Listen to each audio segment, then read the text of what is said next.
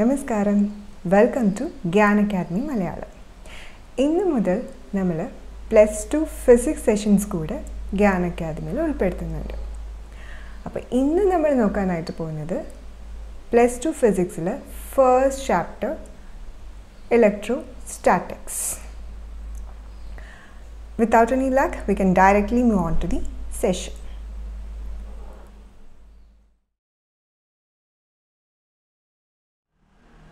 First of all, we can define electrostatics. What is electrostatics? Electrostatics is defined as the study of forces, fields, and potentials arising from static charges. Static എന്നുവെച്ചാൽ moving അല്ലാത്തത്, stationery. Stationery ചാർജസിൻ്റെ force, അതിൻ്റെ potential, അതേപോലെ തന്നെ അതുണ്ടാക്കുന്ന field, ഇതിനെ പറ്റി എല്ലാത്തിൻ്റെയും കൂടെ ഒരു സ്റ്റഡീനെയാണ് ഇലക്ട്രോസ്റ്റാറ്റിക്സ് എന്ന് പറയുക. സ്റ്റേഷനറി ഇലക്ട്രിക്കൽ ചാർജിൻ്റെ ബിഹേവിയറിൻ്റെ സ്റ്റഡീനെയാണ് ഇലക്ട്രോസ്റ്റാറ്റിക്സ് എന്ന് പറയുന്നത്. പക്ഷേ നിങ്ങൾ ഈ ഒരു സിനാരിയോയിൽ കൂടെ കടന്നു പോയിട്ടുണ്ടാകും. സപ്പോസ് നമ്മൾ ഒരു വുളൻ ക്ലോത്ത് അല്ലെങ്കിൽ ഒരു പോളിയേസ്റ്റർ ക്ലോത്താണ് നിങ്ങൾ ഇട്ടിരിക്കുന്നതെന്ന് വിചാരിക്കാം. സോ അതിൽ നിന്ന് സംടൈംസ് ഒരു ഡ്രൈ വെതർ കണ്ടീഷനിൽ ഒരു ക്രാക്കിൾ ഇല്ലാന്നുണ്ടെങ്കിൽ അതിൽ നിന്ന് ചെറുതായിട്ട് സ്പാർക്ക്, ഇതൊക്കെ നിങ്ങൾ എക്സ്പീരിയൻസ് ചെയ്തിട്ടുണ്ടാവും ഇല്ലേ? ഇല്ലാന്നുണ്ടെങ്കിൽ നമ്മൾ നല്ല തണ്ടർ സ്റ്റോംസ് ഉള്ള ഒരു റെയിനി ഡേ ആണെന്ന് വെച്ചോളൂ, അപ്പോൾ ലൈറ്റ്നിങ് നിങ്ങൾക്ക് കാണാനായിട്ട് സാധിക്കും. ആ ലൈറ്റ്നിങ് എന്ന് പറഞ്ഞാൽ ആ സ്പാർക്ക് നിങ്ങൾക്ക് from the cloud it is reaching to the earth, it seems like that. അപ്പോൾ ഇതൊക്കെ എന്തുകൊണ്ടാണ് സംഭവിക്കുന്നത്? അതിൻ്റെ റീസൺ എന്ന് പറയുന്നത് സ്റ്റാറ്റിക് ഇലക്ട്രിസിറ്റി അല്ലെങ്കിൽ ഫ്രിക്ഷണൽ ഇലക്ട്രിഫിക്കേഷൻ കാരണമാണ്. So what is frictional electrification? We can see that. Frictional electricity, നമ്മൾ രണ്ട് ഇൻസുലേറ്റിംഗ് സബ്സ്റ്റൻസസ് തമ്മിൽ റബ്ബ് ചെയ്യുകയാണെന്നുണ്ടെങ്കിൽ, അല്ലെങ്കിൽ ഒരു ഇൻസുലേറ്റിംഗ് സബ്സ്റ്റൻസ് വേറെ ഏതെങ്കിലും ഒരു സബ്സ്റ്റൻസുമായിട്ട് റബ്ബ് ചെയ്യുകയാണെന്നുണ്ടെങ്കിൽ എന്ത് സംഭവിക്കും? ചാർജ് അക്വയർ ചെയ്യുന്നതായിട്ട് കാണാനായിട്ട് സാധിക്കും, അല്ലെങ്കിൽ അതിനൊരു അട്രാക്റ്റീവ് പ്രോപ്പർട്ടി വരുന്നതായിട്ട് കാണാനായിട്ട് സാധിക്കും. ഫോർ എക്സാമ്പിൾ, നമ്മളൊരു ഗ്ലാസ് റോഡ് ഇത് സിൽക്ക് ആയിട്ട് റബ്ബ് ചെയ്യുകയാണെന്ന് വെച്ചോളൂ. ഗ്ലാസ് റോഡ് അല്ലെങ്കിൽ ഒരു പ്ലാസ്റ്റിക് റോഡ്, ഇതിന് നമ്മൾ സിൽക്കുമായിട്ട് റബ്ബ് ചെയ്യണം, സിൽക്ക് ക്ലോത്തുമായിട്ട് റബ്ബ് ചെയ്യുകയാണെന്നുണ്ടെങ്കിൽ എന്ത് സംഭവിക്കുന്നത് വെച്ചാൽ സിൽക്കിൻ്റെ ഫ്രിക്ഷണൽ ഫോഴ്സ് കാരണം ഗ്ലാസ് റോഡിന് പോസിറ്റീവ് ചാർജ് അക്വയർ ചെയ്യാനായിട്ട് തുടങ്ങും, ഒരു ചാർജ് അക്വയർ ചെയ്യാനായിട്ട് തുടങ്ങും. ഇതേ ഗ്ലാസ് റോഡിനെ എടുത്തിട്ട് നമ്മൾ വേറൊരു ലൈറ്റർ മെറ്റീരിയലായിട്ട് കൊണ്ടുപോവുകയാണെന്നുണ്ടെങ്കിൽ ആ ലൈറ്റർ മെറ്റീരിയലിനെ ഗ്ലാസ് റോഡ് അട്രാക്റ്റ് ചെയ്യുന്നതായിട്ട് കാണാനായിട്ട് സാധിക്കും. ഓക്കെ, സോ ഇതാണ് എന്തെന്ന് പറയുന്നത് ഫ്രിക്ഷണൽ ഇലക്ട്രിഫിക്കേഷൻ. അപ്പോൾ the phenomenon of acquiring electrical charges by friction is called as frictional electrification. So ഇവിടെ ഫ്രിക്ഷൻ കൊടുക്കുന്നത് ആരാണ്? നമ്മുടെ സിൽക്ക് അല്ലെങ്കിൽ ഫർ. ഈ ഫറിൽ നമ്മൾ ഗ്ലാസ് റോഡിനെ റബ്ബ് ചെയ്യുന്ന സമയത്ത് സിൽക്കിൻ്റെ അല്ലെങ്കിൽ ഈ ഒരു ഫറിൻ്റെ ഫ്രിക്ഷണൽ ഫോഴ്സ് കാരണം മറ്റ് ഇൻസുലേറ്റിംഗ് സബ്സ്റ്റൻസിന് എന്ത് സംഭവിക്കുന്നു? ചാർജ് അക്യുമുലേറ്റ് ചെയ്യുന്നതായിട്ട് കാണാനായിട്ട് സാധിക്കുന്നു. അപ്പോൾ ഇതിനെയാണ് എന്തെന്ന് പറയുന്നത് ഫ്രിക്ഷണൽ ഇലക്ട്രിഫിക്കേഷൻ എന്ന് പറയുന്നത്. അപ്പോൾ charge acquiring due to friction is called as what? Frictional electrification. ഈ ഒരു എക്സ്പെരിമെൻറ്റ് ഒരു പക്ഷേ നിങ്ങളെല്ലാവരും ചെറിയ ക്ലാസ്സിലൊക്കെ ചെയ്തിട്ടുണ്ടാവും. ചെയ്യാത്തവരുണ്ടെങ്കിൽ തീർച്ചയായിട്ടും നിങ്ങൾ ഈ ഒരു എക്സ്പെരിമെൻറ്റ് ട്രൈ ചെയ്ത് നോക്കണം. അപ്പോൾ നിങ്ങൾ ചെയ്യേണ്ട കാര്യം, ഒരു പ്ലാസ്റ്റിക് റോഡ് അല്ലെങ്കിൽ ഒരു കോമ്പ് കുറച്ച് പുതിയതെടുക്കണം. ഒരുപാട് പഴയതാണെന്നുണ്ടെങ്കിൽ അതിൻ്റെ പോളിഷ്നെസ്സൊക്കെ പോയിട്ടുണ്ടാവും. അപ്പോൾ നിങ്ങൾ കുറച്ച് പുതിയ ഒരു സ്കെയിൽ അല്ലെങ്കിൽ ഒരു കോമ്പ് എടുക്കുക. എന്നിട്ട് ഡ്രൈ ഹെയറിൽ, നിങ്ങളുടെ ഡ്രൈ ഹെയർ, മോയ്സ് കണ്ടൻറ്റും ഓയിൽ കണ്ടൻറ്റും ഒന്നുമില്ലാത്ത ഡ്രൈ ഹെയറിൽ ഈ ഒരു കോമ്പിന് അല്ലെങ്കിൽ പ്ലാസ്റ്റിക് സ്കെയിലിന് നിങ്ങൾ റബ്ബ് ചെയ്യുക. റബ്ബ് ചെയ്തിട്ട് കുറച്ച് ലൈറ്റായിട്ടുള്ള പേപ്പേഴ്സ് എടുത്ത് ടേബിളിൽ വയ്ക്കുക. എന്നിട്ട് ഈ റബ്ബ് ചെയ്ത കോമ്പ് അല്ലെങ്കിൽ സ്കെയില് ഈ ഒരു പേപ്പറുമായിട്ട് കോണ്ടാക്റ്റിൽ വരിക. അപ്പോൾ എന്ത് സംഭവിക്കും? ഈ പേപ്പേഴ്സ് സ്കെയിൽ അല്ലെങ്കിൽ കോമ്പിൽ അട്രാക്റ്റ് ചെയ്യുന്നതായിട്ട് കാണാനായിട്ട് സാധിക്കും. കോമ്പ് ഇതിനെ അട്രാക്ട് ചെയ്തെടുക്കുന്നതായിട്ട് കാണാനായിട്ട് സാധിക്കും. അപ്പോൾ എന്തുകൊണ്ടാണ് ഇങ്ങനെ സംഭവിക്കുന്നത്? This is because the plastic ruler and comb got electrified due to friction with hair. നമ്മുടെ ഹെയർ എന്ന് പറഞ്ഞാൽ ഡ്രൈ ആണ് ഇല്ല. അപ്പോൾ ഇതിൻ്റെ ഫ്രിക്ഷൻ കാരണം എന്ത് സംഭവിക്കുന്നു? നമ്മുടെ ഇൻസുലേറ്റർ ആയ പ്ലാസ്റ്റിക് റോഡ് അല്ലെങ്കിൽ നമ്മുടെ റൂളർ അല്ലെങ്കിൽ കോംബ് രണ്ടും ഇൻസുലേറ്റിംഗ് ആണ് അല്ലേ. അപ്പോൾ ഇതിൽ എന്ത് സംഭവിക്കുന്നു? ചാർജ് എക്വയർ ചെയ്യുന്നു. ആ ചാർജ് എക്വയർ ചെയ്യുന്നത് കാരണം വേറെ ലൈറ്റർ പാർട്ടിക്കിൾസായ പേപ്പേഴ്സിനൊക്കെ ഇതിനെ അട്രാക്ട് ചെയ്യാനായിട്ട് സാധിക്കുന്നു.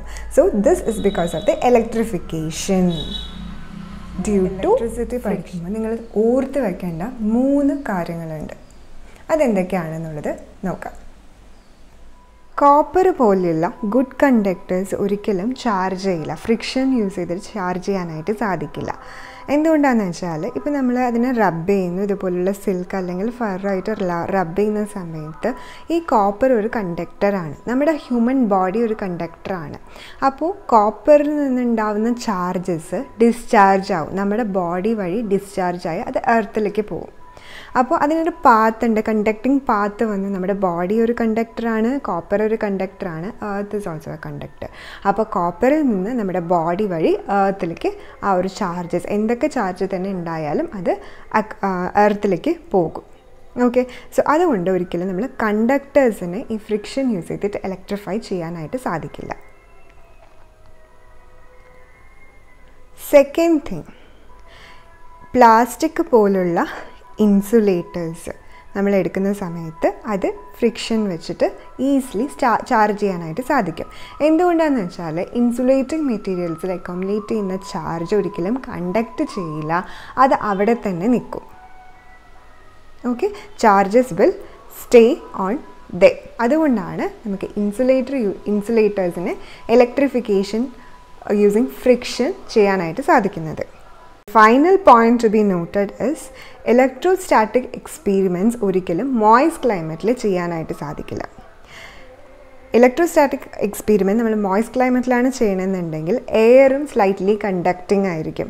അപ്പോൾ അങ്ങനെ ഉണ്ടാവുന്ന ചാർജ് കണ്ടക്ട് ചെയ്ത് പോകും. ആ ഒരു ചാർജ്ഡ് ബോഡിയിൽ നിന്ന് ഇലക്ട്രിക്കൽ ചാർജ് കണ്ടക്ട് ചെയ്ത് പോകും.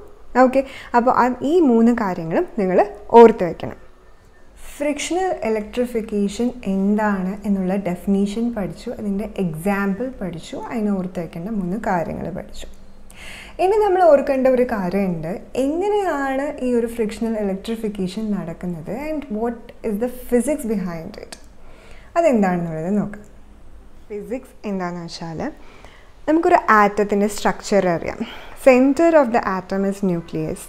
ന്യൂക്ലിയസിനകത്ത് പ്രോട്ടോൺസ് ഉണ്ട്, ന്യൂട്രോൺസ് ഉണ്ട്. Outside is electrons. എത്ര പ്രോട്ടോൺസ് ഉണ്ടോ അത്രയും തന്നെ ഇലക്ട്രോൺസ് ഔട്ട്സൈഡ് ദ ന്യൂക്ലിയസ് ഉണ്ടാവും ഇല്ല. അപ്പോൾ നമ്മൾ ഒരു ബോഡി ഇന്നൊരു ബോഡിയായിട്ട് റബ്ബ് ചെയ്യുന്ന സമയത്ത് എന്താ സംഭവിക്കുന്നതെന്ന് വെച്ചാൽ ഈ ഫ്രിക്ഷൻ കാരണം കുറച്ച് ഇലക്ട്രോൺസ് ഒരു ബോഡിയിൽ നിന്ന് വേറൊരു ബോഡിയിലേക്ക് ട്രാൻസ്ഫർ ആവുന്നു. അത് ലോസ് ആവുന്നില്ല. Electrons are getting transfer from one body to other. ഏത് ബോഡി ആണോ loses electrons it will become positively charged. ഏത് ബോഡി ആണോ gains electron it becomes negatively charged.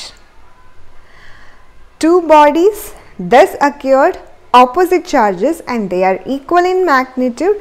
This is the reason for frictional electricity.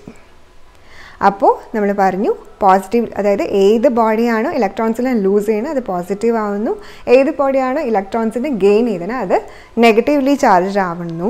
ഈ 2 charge, അങ്ങനെ 2 charges അവിടെ generate ചെയ്തു ഇല്ല, ഒന്ന് പോസിറ്റീവ് ഒന്ന് നെഗറ്റീവ്. ഈ 2 ചാർജും ഈക്വൽ ഇൻ മാഗ്നിറ്റ്യൂഡ് ആയിരിക്കും, പക്ഷേ ഓപ്പോസിറ്റ്ലി ചാർജ്ഡ് ആയിരിക്കും. ഈ ഒരു കാരണമാണ് ഫ്രിക്ഷണൽ ഇലക്ട്രിസിറ്റിക്ക് കാരണമാവുന്നത്. അപ്പോൾ ഇവിടെ നമ്മൾക്ക് ഒരു പോസിറ്റീവ് ചാർജ്, നെഗറ്റീവ് ചാർജ്, അങ്ങനെ ചാർജ് എന്ന് പറഞ്ഞൊരു ഫിനോമിനനെ പറ്റി ഇനി നമ്മൾ ഡിഫൈൻ ചെയ്യാനായിട്ട് പോകുന്നു. As we all no, charge is A physical quantity, fundamental physical quantity and it's unit is coulomb. Positively charged എന്ന് പറഞ്ഞാൽ ഡെഫിഷ്യൻസി ഓഫ് ഇലക്ട്രോൺ, അത് ഇലക്ട്രോൺസിന് കൊടുത്തു എന്നാണ് അതിൻ്റെ meaning. Okay, deficiency of electron in the body from it's neutral state. അതിൻ്റെ neutral state എന്ന് പറഞ്ഞാൽ അതിന് ഒരു ചാർജ് ഒന്നും ഇല്ലാത്ത സ്റ്റേറ്റിൽ നിന്ന് അത് എന്ത് ചെയ്തു, കുറച്ച് ഇലക്ട്രോൺസിന് കൊടുത്തത് കാരണം അതിന് ഡെഫിഷ്യൻസി ഓഫ് ഇലക്ട്രോൺസ് ഉണ്ട് എന്നാണ് അതിൻ്റെ അർത്ഥം. നെഗറ്റീവ്ലി ചാർജ് എന്ന് പറയുമ്പോൾ it has N excess of electrons. എന്തുകൊണ്ടാണ്? അത് ഗെയിൻ ചെയ്തു. ആ ഇലക്ട്രോൺസ്, പോസിറ്റീവ് ചാർജ് കൊടുത്ത ഇലക്ട്രോൺസിനെ ഗെയിൻ ചെയ്തത് കാരണം it has some excess electrons. So negatively charged എന്ന് പറഞ്ഞാൽ excess of electrons എന്നാണ് meaning. First property, like charges repel and unlike charges attract each other. ഇത് നിങ്ങൾക്ക് മനസ്സിലാവാനായിട്ട് ഞാനൊരു ചെറിയൊരു എക്സാമ്പിൾ പറയാം. നിങ്ങൾ രണ്ട് സെയിം പ്ലാസ്റ്റിക് സ്കെയിൽ കൺസിഡർ ചെയ്യുക, രണ്ട് സിൽക്ക് ക്ലോത്തും കൺസിഡർ ചെയ്യാം. ഒരു സ്കെയിൽ ഒരു സിൽക്ക് ക്ലോത്ത് വെച്ച് റബ്ബ് ചെയ്തു, ഇന്നൊരു സ്കെയിൽ മറ്റേ സിൽക്ക് ക്ലോത്ത് വെച്ച് റബ്ബ് ചെയ്തു. ഓക്കെ, നമ്മൾ എന്താ ചെയ്യാൻ പോകണമെന്ന് വെച്ചാൽ ഈ രണ്ട് സ്കെയിലിനെയും ഇഫ് യു ബ്രോട്ട് ക്ലോസർ എന്ത് സംഭവിക്കുന്നത് വെച്ചാൽ ഈ രണ്ട് സ്കെയിലിലും ഒരു റിപ്പൾസീവ് ഫോഴ്സ് ഉണ്ടാവും. അത് രണ്ടും തമ്മിൽ റിപ്പൽ ചെയ്യണതായിട്ട് കാണാനായിട്ട് സാധിക്കും.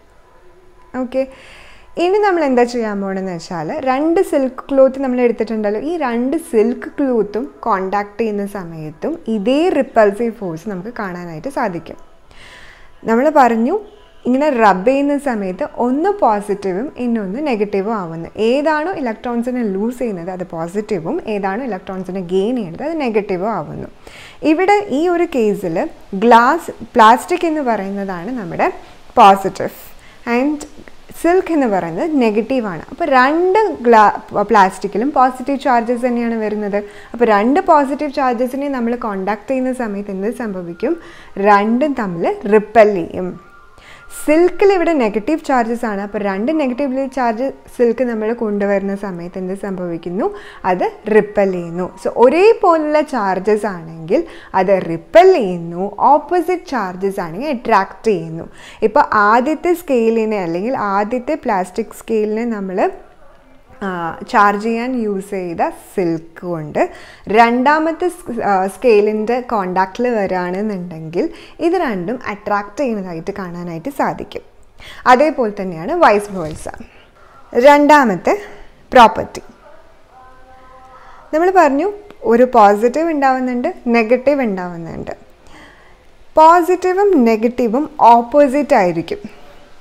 ഓക്കെ, ഒരു പോസിറ്റീവ് ഫോർ എക്സാമ്പിൾ നമ്മളെപ്പോഴും ഒരേ നമ്പർ, ഇപ്പോൾ +2 -2 2ൻ്റെ തന്നെ പോസിറ്റീവ് വേർഷനും നെഗറ്റീവ് വേർഷനും കൂടി ആഡ് ചെയ്തെന്ന് വെച്ചാൽ നമുക്ക് സം എന്തായിരിക്കും? 0 ആയിരിക്കും, ഇല്ല? അതേപോലെ തന്നെയാണ് ചാർജിലും. പോസിറ്റീവും നെഗറ്റീവും മാഗ്നിറ്റ്യൂഡ് സെയിം ആണെന്ന് വെച്ചോളൂ. അത് രണ്ടും കൂടി നമ്മൾ ആഡ് ചെയ്യുകയാണെന്നുണ്ടെങ്കിൽ അതിൻ്റെ നെറ്റ് ചാർജ് എന്ന് പറയുന്നത് 0 ആയിരിക്കും. ഒരേ മാഗ്നിറ്റ്യൂഡുള്ള ഒരു പോസിറ്റീവ് ചാർജ് ഒരു നെഗറ്റീവ് ചാർജ് രണ്ടും കൂടി ആഡ് ചെയ്താൽ കിട്ടുന്ന സാധനം 0. Third property, charge is A scalar quantity. Charge ഒരു സ്കെയിലാർ ക്വാണ്ടിറ്റി ആണ്. നമുക്കറിയാം സ്കെയിലാർ എന്ന് പറഞ്ഞു വെച്ചാൽ it has only magnitude, no direction. So charge is A scalar quantity and total charge on the surface is the algebraic sum of individual charges present on that surface. ഒരു സർഫസിൽ കുറേ charge particles ഉണ്ട്.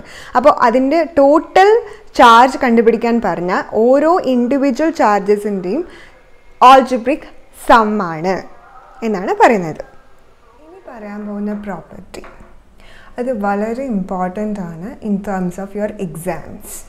അതിനെ base ചെയ്തിട്ട് problems 1 mark 2 mark problems വരാനായിട്ട് സാധ്യതയുണ്ട്. Fourth property, charge is quantized. Quantized എന്ന് പറയുന്നത് discretely packed എന്നാണ്, അല്ലെങ്കിൽ discrete packets എന്നാണ്. മില്ലിക്കൺ അദ്ദേഹത്തിൻ്റെ ഒരു എക്സ്പീരിമെൻറ്റിൽ കണ്ടുപിടിച്ചു ഏതൊരു ബോഡിയുടെയും ചാർജിനെ നമ്മൾ integral multiple of electronic charge അല്ലെങ്കിൽ ഒരു ബേസിക് ചാർജായിട്ട് റെപ്രസെൻറ്റ് ചെയ്യാനായിട്ട് സാധിക്കുമെന്ന് പറഞ്ഞു. അതായത് charge of any body can be represented as an integral multiple of a basic charge. So basic charge ആയിട്ട് ഇവിടെ നമ്മൾ കൺസിഡർ ചെയ്യുന്നത് ഇലക്ട്രോണിക് ചാർജ് ആണ്. നമുക്കറിയാം 1 electronic charge is equal to 1.602 into 10 to the power of minus 19 coulomb. So, this is the integral multiple ആയിട്ടാണ് നമ്മൾ ഓരോ ചാർജിനെയും represent ചെയ്യുന്നത്. ഇത് കണ്ടുപിടിച്ചത് മില്ലിക്കൺ ആണ്. And charge exists in discrete packets or charge is said to be quantized. According to the quantization of charge of a body is an integral multiple of a basic charge which is an electronic charge. Electronic charge inde alladhe ivide nammal basic aayittu consider cheyna electronic charge inde integral multiples aayitana nammal charge of any body represent cheyyunnathu. So mathematically we can say like Q, charge of any body, Q is equal to plus or minus NE. N is an integer and E is the electronic charge. Final property, charge is conserved. It means that total charge of an isolated system remains constant. Charge can neither be created nor be destroyed. What is happening is it is just transferring from one object to another object. Okay, ഒന്നുകൂടി clear ആയിട്ട് പറയുകയാണെന്നുണ്ടെങ്കിൽ പുതിയതായിട്ടൊരു ചാർജിനെ ഉണ്ടാക്കാനോ അല്ലെങ്കിൽ ഉള്ള ചാർജിനെ destroy ചെയ്ത് കളയാനോ പറ്റില്ല. രണ്ട് body if you rub each other, ഒരു ബോഡിയിൽ നിന്ന് ചാർജ് അല്ലെങ്കിൽ ഇലക്ട്രോൺസ് വേറൊരു ബോഡിയിലേക്ക് പോകുന്നു. ഇലക്ട്രോൺസിനെ ലൂസ് ചെയ്യുന്നതാരോ അവർ പോസിറ്റീവ്, ഇലക്ട്രോൺസിനെ ഗെയിൻ ചെയ്യുന്നതാരോ അവർ നെഗറ്റീവ്. അപ്പോൾ if an object loses some charge or an equal amount of charge appear on somewhere else, ഒരാൾ ലോസ് ചെയ്ത അതേ അളവിൽ തന്നെ വേറൊരു ബോഡിയിൽ വേറൊരു ഫോമിൽ കാണാനായിട്ട് സാധിക്കും. സോ അതാണ് എന്ത് നമ്മുടെ conservation of charge, law of charge. ഇന്നത്തെ ക്ലാസ്സിൽ നമ്മൾ what is electrostatics, what is frictional electrification, what are the properties of charges, ഇത്രയുമാണ് നോക്കിയത്. ഇന്നത്തെ സെഷൻ എല്ലാവർക്കും ഇഷ്ടമായിട്ടുണ്ടാവുമെന്ന് വിചാരിക്കുന്നു. I need your suggestions, I need your comments, please comment it below. And ബാക്കിയുള്ള ടോപ്പിക്സുമായിട്ട് വീണ്ടും നിങ്ങളുടെ മുമ്പിൽ വരുന്നതായിരിക്കും. അതുവരെയും ഇറ്റ്സ് മീ ദയ, signing out from Gyan academy Malayalam.